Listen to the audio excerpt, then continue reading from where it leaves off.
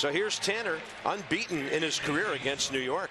Yeah, relied on the off speed his last start a little bit more. Fastball just 58% of the time at 92 miles an hour. Here in the 4-1 win at Miami, 6 2/3. Gave up just 1 run on 6 hits. Struck out 7 Marlins through 108 pitches.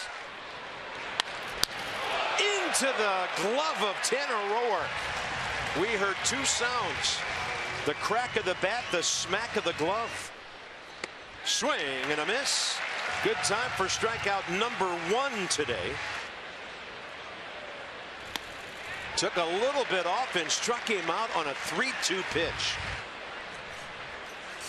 Swing and a miss for the strikeout.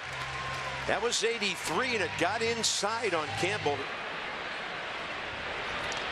Big swing on a big breaking ball. Ramos smothers it. Here's the 0-2. Half swing, and he went strike 3. Roark able to climb the ladder with a high heater, and Granderson out on strikes. That's the 5th punch out for Tanner Roark.